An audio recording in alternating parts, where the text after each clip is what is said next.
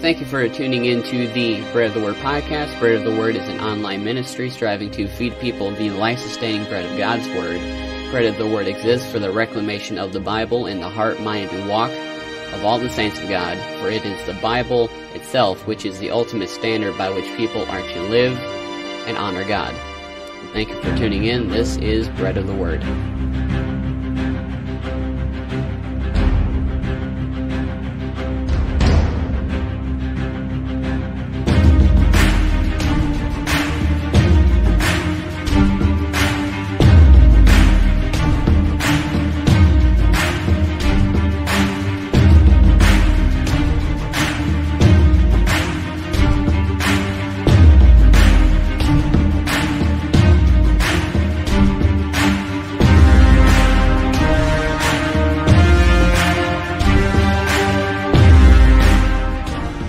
Well, hello, and welcome back to the Bread of the Word podcast, reclaiming the Bible and exalting Christ, one verse at a time. My name is Tyler, and we are continuing in our study in the book of Ecclesiastes. We've been going verse by verse for a couple weeks now, and we are wrapping up chapter 1 on the subject of wisdom. And as we've been working through this book, we've been asking the core existential questions that make us whole. And we now come here to the subject of wisdom. What is wisdom? What is its use? How can it be misused? And these are questions that we find Solomon was asking many, many centuries ago. And he writes in verses 12 through 18, I, the teacher, have been king over Israel in Jerusalem. I applied my mind to examine and explore through wisdom all that is done under heaven. God has given people this miserable task to keep them occupied. I have seen all the things that are done under the sun, and have found them to be futile, a pursuit of the wind. What is crooked cannot be straightened. What is lacking cannot be counted. And I said to myself, see, I have amassed wisdom, far beyond all those who were over Jerusalem before me, and my mind has thoroughly grasped wisdom and knowledge. I applied my mind to know wisdom and knowledge, madness and folly. I learned that this too is a pursuit of the wind. For with much wisdom is much sorrow. As knowledge increases, grief increases. On this book that is before us of Ecclesiastes, this is where a lot of our this is where it gets hard to read sometimes, because this is depressing. As knowledge increases, so does grief. These are not things that we enjoy reading. And these are not exactly the subject of these lofty academic theological treatises either. Alistair Begg sums up the book of Ecclesiastes in this way. And he says, the tone of Ecclesiastes is not that of a prophet declaring the word of the Lord, but rather that of a philosopher commenting on the world. He's not standing up in this book to make these big pronouncements, but he's essentially saying to the readership, why don't we walk down a few of these roads together? Why don't we think this out together? And he appeals to universally observable facts and invites the reader to ask, does life have any point? And if so, what is the point? That's essentially the heart of it all. And that sentiment is demonstrated in these first couple verses here. I, the teacher, have been king over Israel in Jerusalem, and I applied my mind to examine and explore through wisdom all that is done under heaven. And God has given people this miserable task to keep them occupied. In Jewish culture, the heart symbolized the center of physical being. We have a tendency to apply that to the mind. Characterized in statements like, you can accomplish anything you set your mind to. That is very much, in terms of metaphysics and ontology, that we think that what makes us us resides in the mind, in the head. While as the Jews apply that to the heart, or the belly, because those were closer to the center of your body. And they thought that your the center of your essence was in the center of your body. And this is imagery that God uses as he reveals himself through Jewish poetry. One good example is Jonah chapter 2, when he uses both elements. And you write, so Jonah chapter 2, Jonah prayed to the Lord his God from the belly of the fish. I called to the Lord in my distress, and he answered me. I cried out for help from deep inside Sheol, and you heard my voice. When you threw me into the depths, into the heart of the seas, and the current overcame me. All your breakers and billows swept over me. But he closes that prayer with, but as for me, I will sacrifice to you with a voice of thanksgiving. I will fulfill what I have vowed, for salvation belongs to the Lord. So Jonah was down in the depths, so he was essentially in the center of all that is separate from God. That he was in the heart of the depths of the sea. He was in the belly of this fish that cut him off from the presence of God. But yet he was able to say, salvation belongs to the Lord. Charles Spurgeon comments on this verse, saying that Jonah learned the sentence of good theology in a strange college. He learned it in the whale's belly, at the bottom of the mountains, with the seaweed wrapped around his head. He supposed that the earth with her bars was about him forever. Most of the grand truths of God have to be learned by trouble. They must be burned into us with the hot iron of affliction. Otherwise, we shall not truly receive them. Jonah felt as though he was in the heart or center of all that was separated from God. And that's a poetic device that Jesus uses elsewhere in Matthew chapter 12. For as Jonah was in the belly of the fish 3 days and 3 nights, so the Son of Man will be in the heart of the earth 3 days and 3 nights. Likewise, Solomon applied the very center of his physical being, all that he was, to examining the world in which he resided. He set out to examine both himself and the world around him with a critical eye, something we often shy away from. G.K. Chesterton once wrote that theology is simply the part of religion that requires brains. There is, in fact, room for careful thought in Christianity. Faith and reason work together. And so how does Solomon describe this pursuit? He says that God has given this miserable task to people to give them occupied. The Septuagint, the Greek Old Testament, renders it a little different, calling it a wicked distraction. Earlier verses describe humans as being busy yet unsatisfied. Our pursuit of wisdom, says Solomon, is an attempt to shepherd the wind. But as he says in verse 15, what is crooked cannot be straightened. What is lacking cannot be counted. Often we view wisdom as Eve viewed the forbidden fruit. Genesis 3, the woman saw that the tree was good for food and delightful to look at, and that it was desirable for obtaining wisdom. So she took some of its fruit and ate it. She also gave some to her husband, who was with her, and he ate it. John, in his letters, divides sin into 3 types. In chapter 2, do not love the world or the things of the world. If anyone loves the world, the love of the Father is not in him.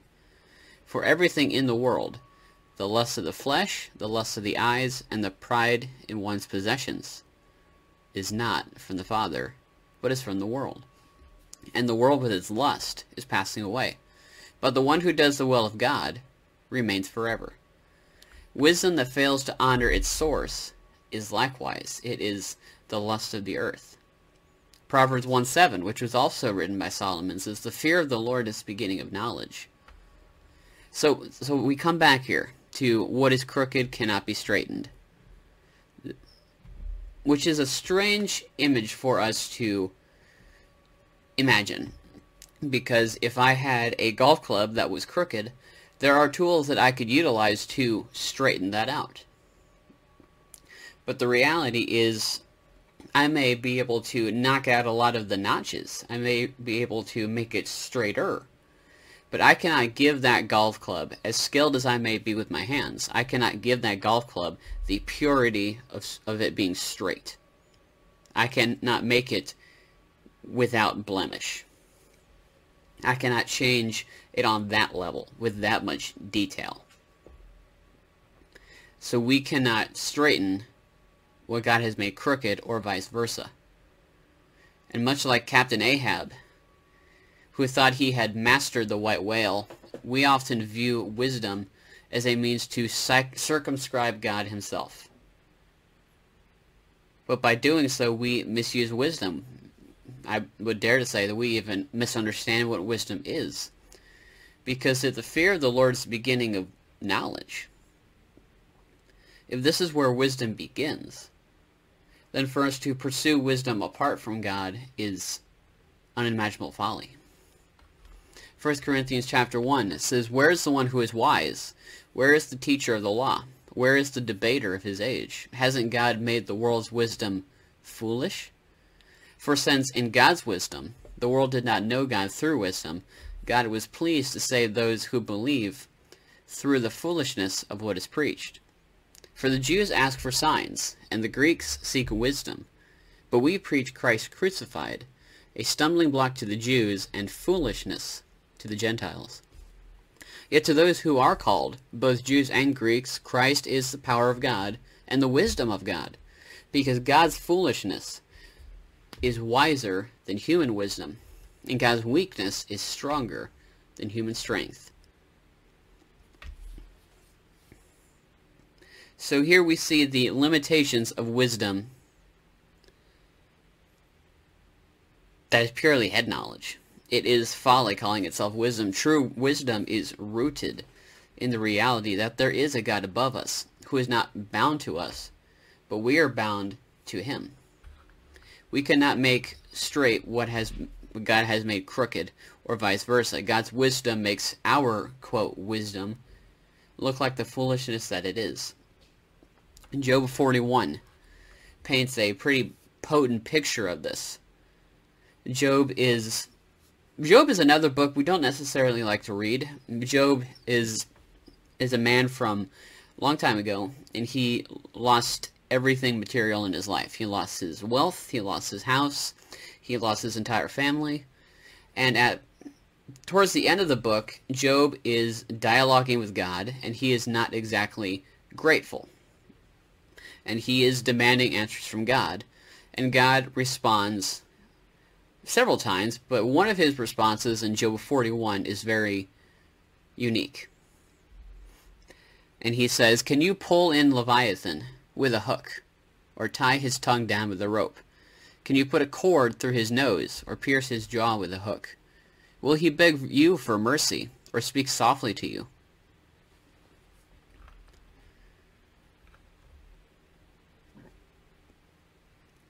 God has illustrated to Job in the preceding chapters different animals that are examples of God's masterful creation, of his sovereignty and his providence, and the fact that he is the God who made these animals and surely knows what he's doing with Job.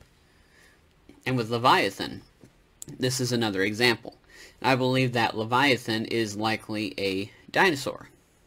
There is ample archaeological evidence that the dinosaurs were around during the time of people. There are cave paintings of people riding dinosaurs. There are reports from Alexander the Great during his conquest of Asia that detail animals resembling what we would later call dinosaurs, like sauropods, that he encountered these ginormous lizards. And so I don't think it a stretch that if God made the dinosaur, that God speaks of the dinosaur as his creation. And so Leviathan is a testament to Job of the greatness of God the Creator. This massive animal, this massive creature that cannot be tamed with a hook or a rope. He is not to be trifled with in that way. Nebuchadnezzar writes in Daniel chapter 4, "All his works are true, and all his ways are just.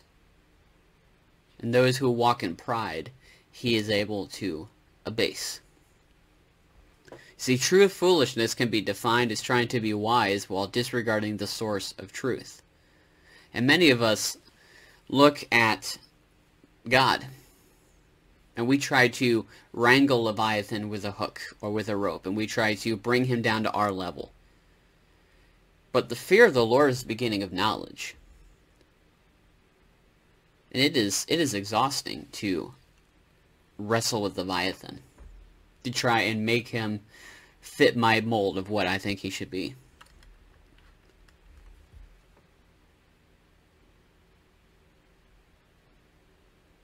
God, this is the God to whom we are estranged, is one who cannot be tamed. This righteous God that cannot be brought low by man. But we are created by him, and he is to be taken seriously. So back to Ecclesiastes. I said to myself, I have amassed wisdom far beyond all those who were over Jerusalem before me, and my mind has thoroughly grasped wisdom and knowledge. I applied my mind to know wisdom and knowledge, madness and folly, and I learned that this too is a pursuit of the wind. As knowledge increases, grief increases. In short, as we pursue knowledge, and not as we pursue to know more, there's also this recognition that we are not God, that God is greater than us, that as we pursue knowledge, there is grief as we lament the fact that we are broken people, that we are sinful people, that society is not good, that we are not good.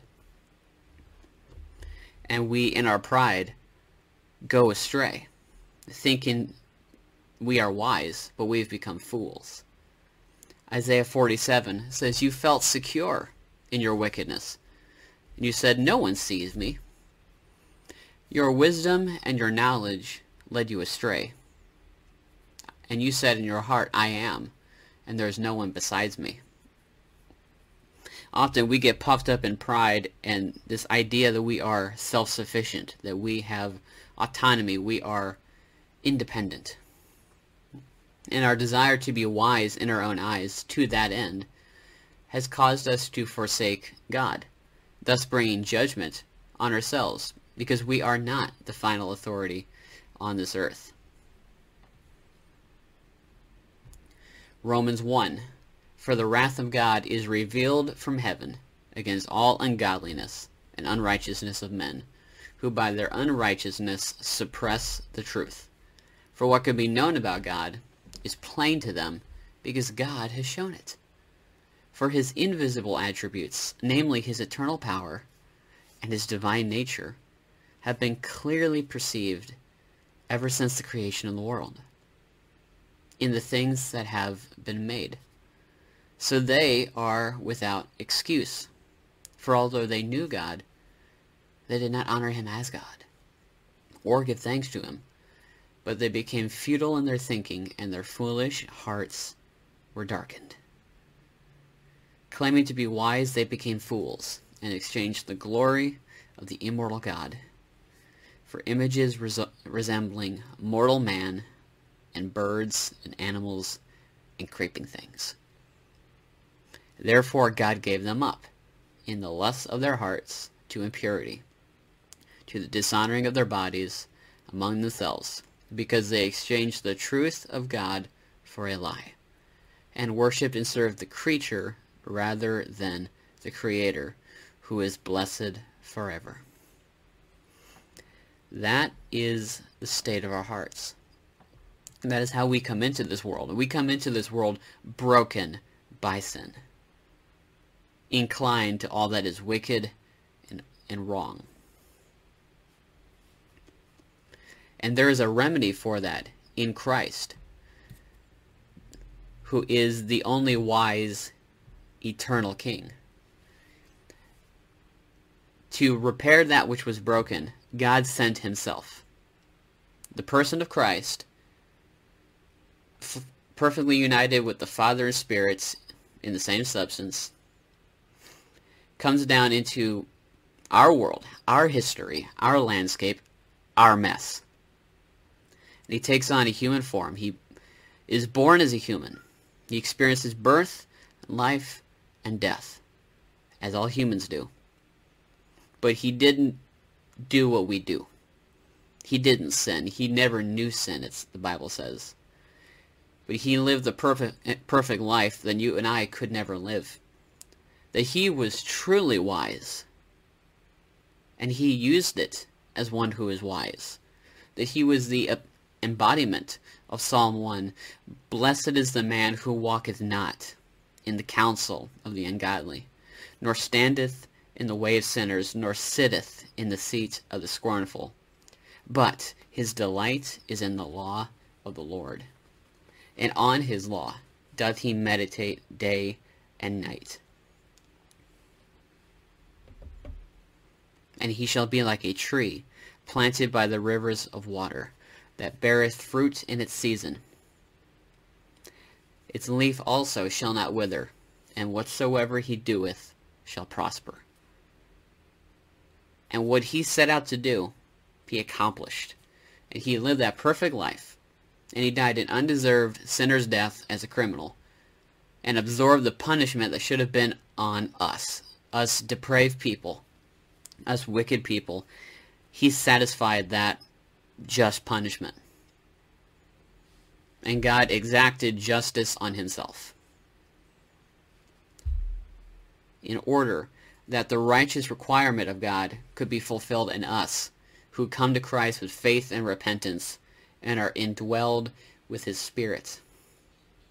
And we have a new mind. We have a new operating system that inclines us to that which is good, so that we don't have to be what Romans 1 tells us we are, but we can be what Romans 8 tells us we are, that there is therefore now no condemnation for those in Christ Jesus.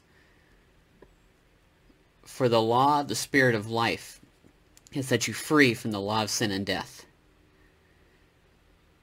For God has done what the law, weakened by the flesh, could not do, by sending his own Son in the likeness of sinful flesh and for sin. And he condemned sin in the flesh, in human form, in order that that righteous requirement of the law might be fulfilled in us, who walk not according to the flesh, but according to the Spirit.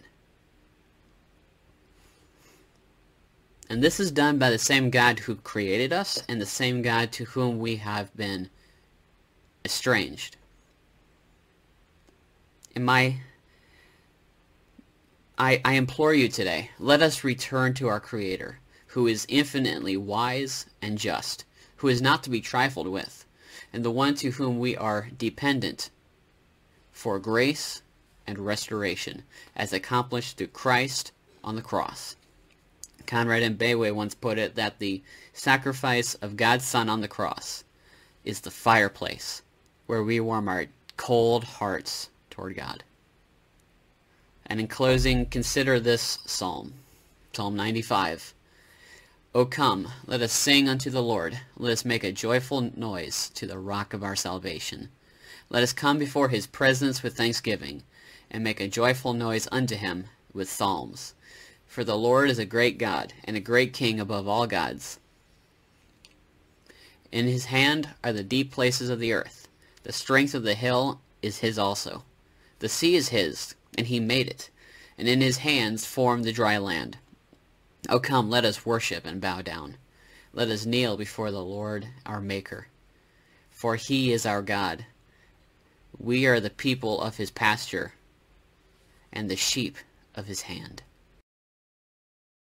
Thank you for tuning into this episode of the Bread of the Word podcast. I pray that it has been beneficial to your walk with God, and that he has called you into a deeper relationship and fellowship with himself. If you want to hear more from Bread of the Word, feel free to hit that subscribe button down at the bottom. Get notified about new content whenever we go live. You can also watch us on Rumble Video and YouTube, or you can listen on your favorite podcast platforms. You can also find us on social media. If you want to follow us on Facebook, Twitter, or Gab, links will be provided in the bio if you would like to check those out. And there will also be a message in the comment section, a free gospel message for download entitled The 2 J's, The Joy of the Potter and the Journey of the Clay. That is something that I've written. That's something God laid on me to write and then send out. And so I'm not making anything off of it. I'm not selling it. It is free for you to read and share. We need a further saturation of the gospel in our world, in our culture, and it starts right here. Bread of the Word Ministries exists for the reclamation of the Bible and the exaltation of Christ through the reading and teaching of His holy, transformative Word. I hope you guys have a great rest of your day. God bless. Matthew 4:4.